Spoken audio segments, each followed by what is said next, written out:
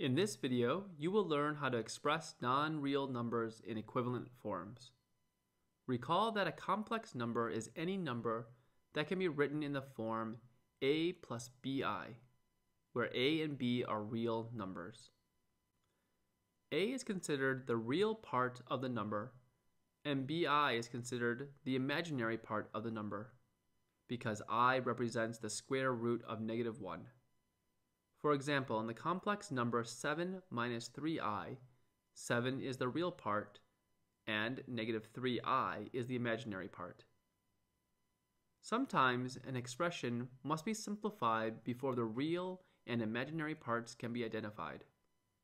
Since I represents the square root of -1, I squared is -1. The expression can therefore be simplified, and the real and imaginary parts identified. Let's look at a question.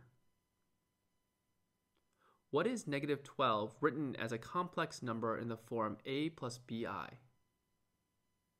-12 is a real number, so it is the a in a complex number in the form a plus bi.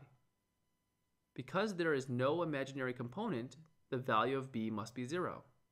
So, -12 written in the form a plus bi is -12 plus 0i. Let's try another question. What are the real and imaginary parts of the complex number 4 plus 10i plus 17i squared? 17i squared is equivalent to -17. So, 4 plus 10i plus 17i squared is equivalent to -13 plus 10i. That means the real part of this complex number is -13, and the imaginary part is 10i.